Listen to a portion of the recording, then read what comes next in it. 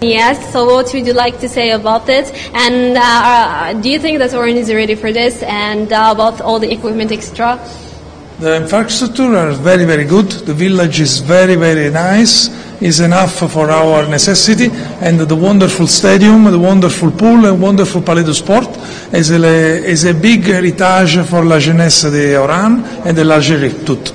Yeah, we are here for follow the process and understand what we need for do a good starting after the opening ceremony. Yesterday I was in the stadium is ready, everything is ready, maybe we can fix the details about the start, but we are very optimistic.